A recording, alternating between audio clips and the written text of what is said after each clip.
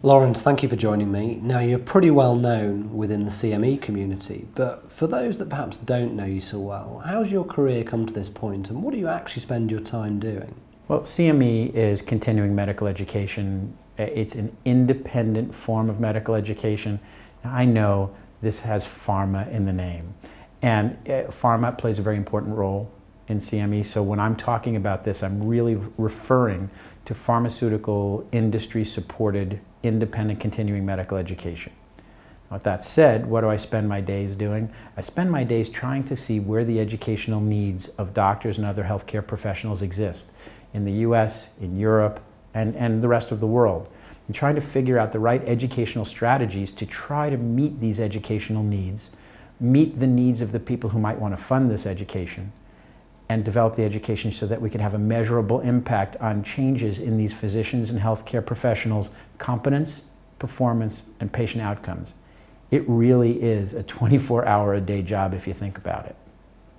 And from your perspective, what does CME need to deliver to really be valuable? So the key question that I get all the time is just that. What is the value of CME? And it really is, to me, very simple. The value is meeting the educational need of the healthcare professional. It's really that simple. The question really should be, how do you measure how well you've met those needs? And then how can you demonstrate the value? And so really you have to look at the educational continuum. The educational continuum starts from a measurable needs assessment. What are the qualitative and quantitative gaps and needs of the learners? How can we develop education to meet those needs? In that education, you have learning objectives. At the end of this activity, the learner will be able to list the 747 different ways you can manage droopy left eyelid syndrome, or whatever it is, right? We want to have measurable objectives. When we measure the objectives, we have our outcomes. So if we're looking to change knowledge, we measure change in knowledge. If we're looking to change competence, which is how you apply knowledge, measure competence. If we want to measure performance, we have techniques to measure changes in performance. You can also get really sophisticated and measure changes in patient health, population health, but it really is how well are we meeting those learning objectives? We can take that further. If we ask our learners how many patients with the condition that we're talking about they're treating, now we have a measure of how many patients will be impacted by how many physicians took the educational course, and we have a real measure of what the impact is, and that translates to value. So that's a wonderful theory. You've outlined there what CME needs to deliver, but in practice, how well is that actually being done right now? Yeah, so you ask we. Who's we? Well, we as educators know that we are doing it correctly because we design it properly, for lack of a better word. It's a politically correct word. There's a lot of education out there that may not necessarily follow the overall approach that I just outlined.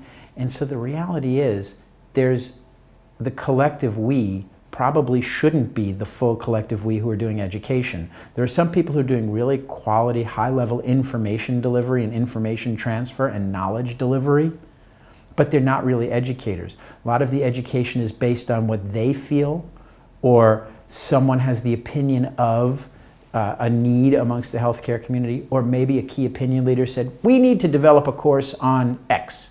And so somebody goes and develops a course on X. Nobody actually asked the learners, what do you need to know about X? Or we have to be sophisticated and try to find out what they don't know about X. I say all the time, they don't know what they don't know. So you can't simply say to them, hey, what do you need education on?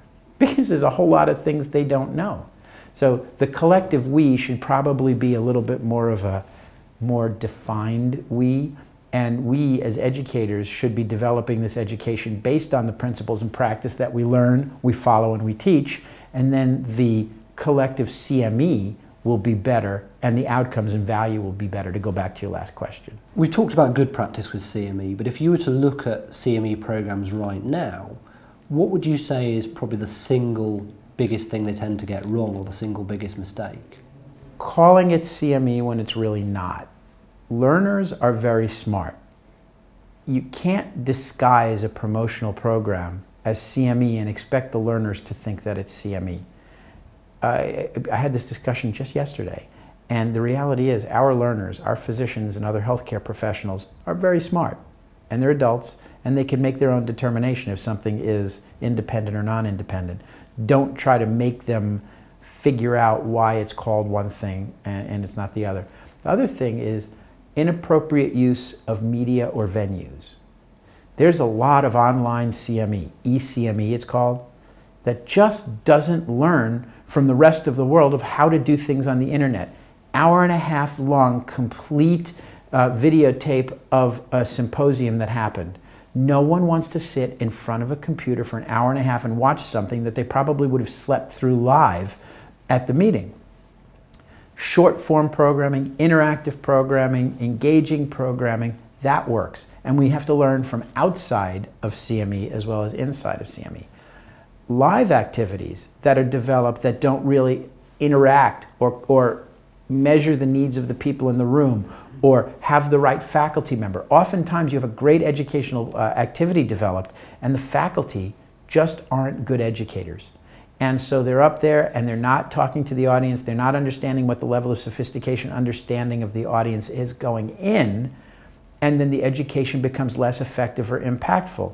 So it's incumbent upon us as educators to work with our faculty to make sure that they are being good educators and delivering the right content and embracing the power of whatever medium or venue that we're using.